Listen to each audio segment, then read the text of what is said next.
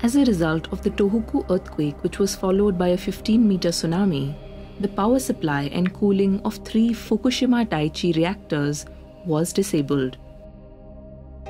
This nuclear accident began on 11th March 2011, where all 3 cores largely melted in the first 3 days, classifying the disaster as Level 7, along with the Chernobyl tragedy.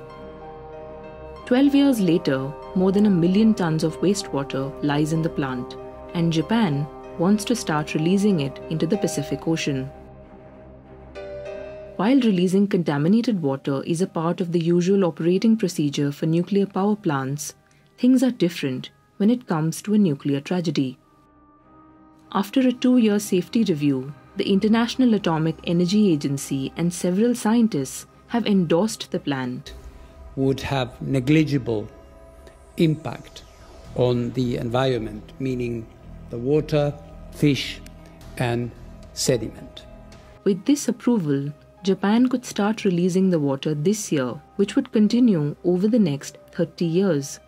For the last 2 years, fishing communities and the seafood industry have vehemently raised concerns that consumers might avoid buying seafood fearing contamination. Critics say that more studies are required to show how this discharge would affect aquatic life.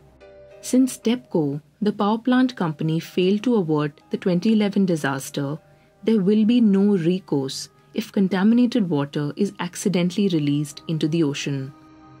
So, human rights experts are advising TEPCO to keep the wastewater in tanks till better processing technologies are released.